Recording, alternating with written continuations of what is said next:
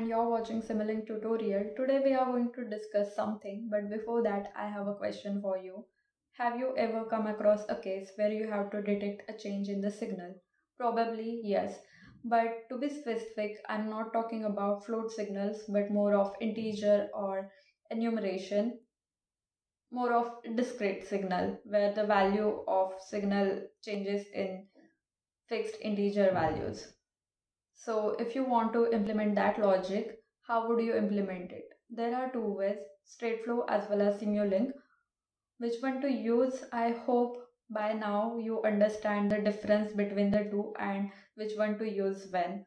So one for mathematical equation, the other for event driven logic.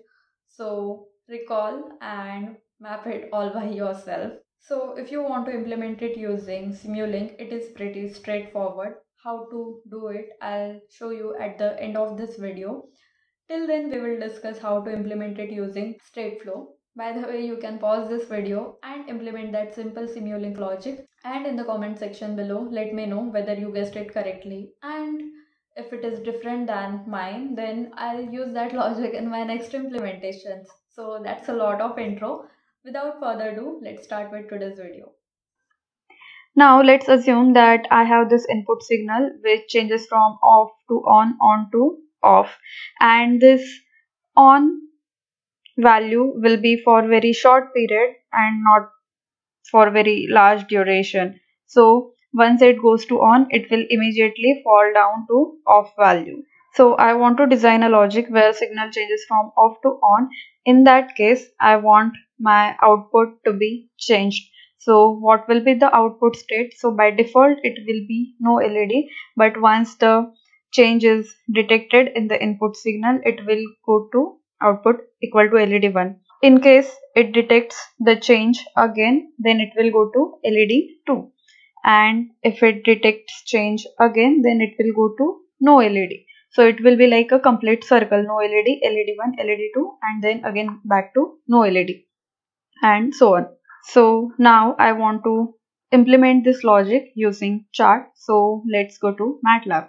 So I have defined an enum class here for input as well as output. So class for input is SWT, that is switch. So this is the format how you define enumeration in MATLAB. So class def, class name, then Simulink dot int enum type. So the data type of the enumeration will be integer. Then enumeration, and then the values, that is off, on, and the numerical value for them, that is 0 and 1. And then you end the enumeration and definition. Similarly for LED, the class name is LED, again integer, enumeration, and the states are no LED, LED 1, LED 2, and you end the definition. So the respective values are also given. So in case in future if you want to define enumeration, this is the format how you can define them. Now let's design the logic using chart.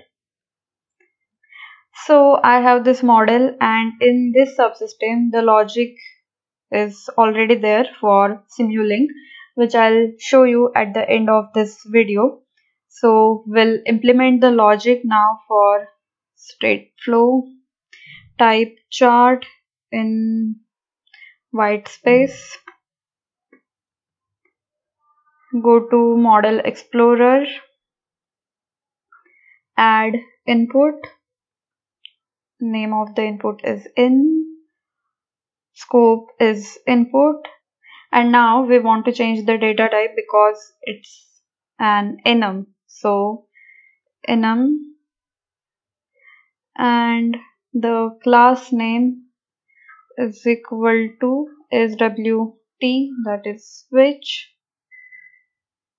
Apply change, then add output, scope out, data type enum,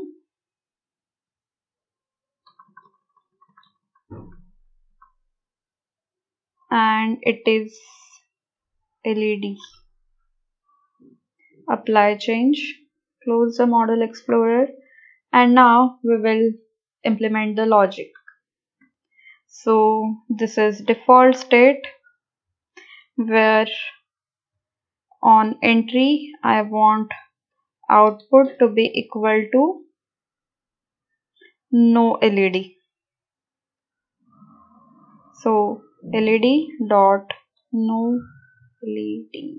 I hope I'm writing the correct.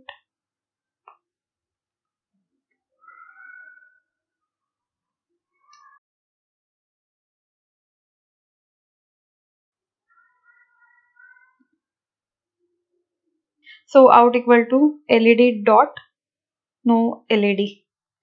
Now in state LED1 state on entry I want output equal to LED dot LED1, then state LED2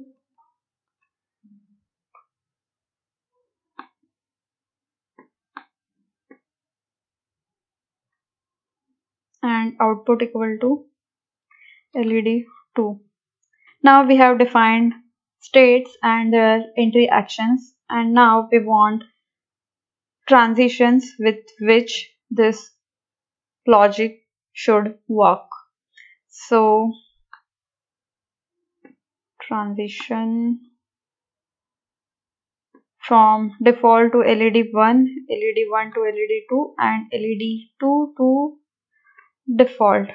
So we want to detect the change in the input signal from off to on. So how will you do that? So if you search in the documentation of MATLAB for change detection, you will come across something like has changed to, has changed from. So these are the functions in stateflow which you can use for change detection. So I'm going to use those. So has, make sure the h is small, changed, C capital, 2, has changed to, in bracket what is changed, that is input, has changed to a value, that is from off to on, so it is changed to a value on. So SWT dot on,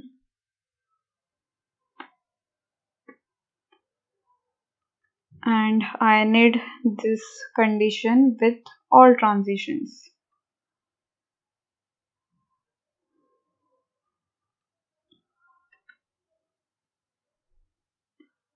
Now let's go one level up. Connect the input, connect the output to the scope. We'll go to signal builder, and I have drawn this input signal already, going from 0 to 1, 1 to 0. If I go to configuration parameter, you can see here that solver options are fixed step and this should be discrete. The step size is 10 milliseconds. Okay. Save. And I have added this data type conversion blocks to avoid propagation of data type double.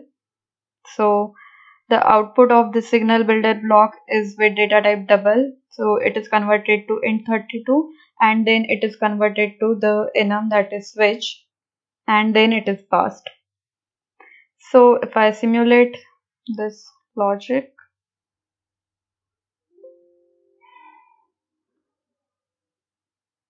you can see here that with every transition from off to on input, the output is changing from no LED to LED1, then LED1 to LED2, and then back to no LED, and it goes on. And the output of the Simulink logic is also same. So I hope it is clear to you how to use change detection in stateflow.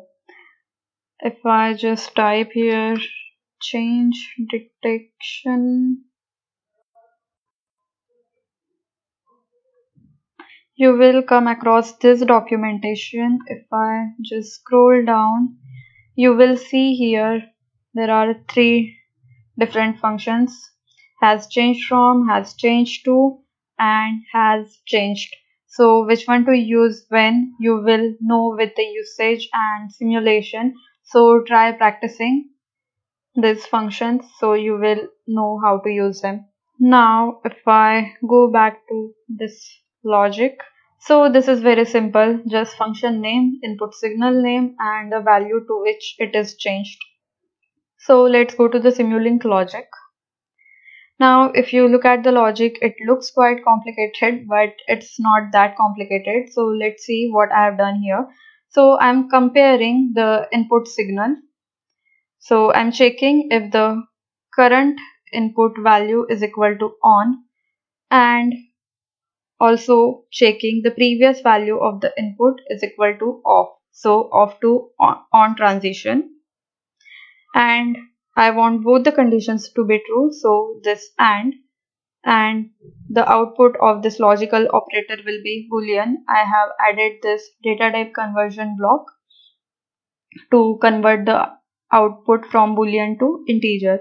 So false will be converted to 0, true will be converted to 1.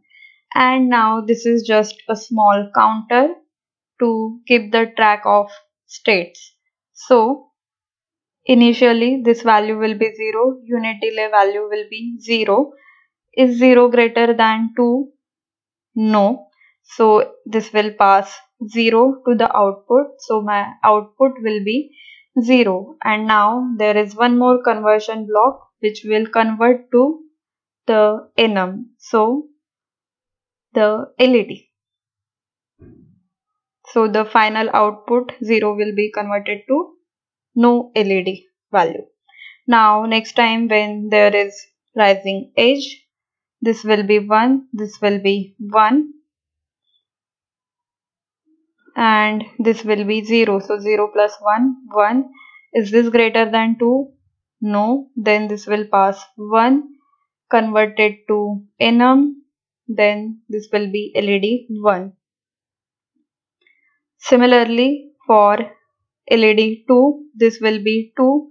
2 is greater than 2? No. Then this will be, the output will be 2. Hence LED 2. Now again with the next detection, this value will be 3. So 3 greater than 2? Yes. So it will pass 0, converted to no LED, and it will go on. So this is how replicated in here, but this looks very simple, whereas this is quite complicated but at first glance. So both the logics work, both give me the same output. So that's how the change detection function in the stateflow works, and this is how you can implement your logic. So that's all for this video. I have one more thing to tell you guys, that I receive emails from you regarding if I can provide any support or help for your implementations, but I'm sorry to inform you that I cannot provide any extra support for your implementations because I'm usually busy with my work during weekdays, and on weekends I usually avoid these technical things. So I'm really sorry. So I just hope that you get enough information from the videos that I create. So I hope you understand. So yes, that's all from my side today. So we'll see you in my next video. Till then, keep watching and keep learning.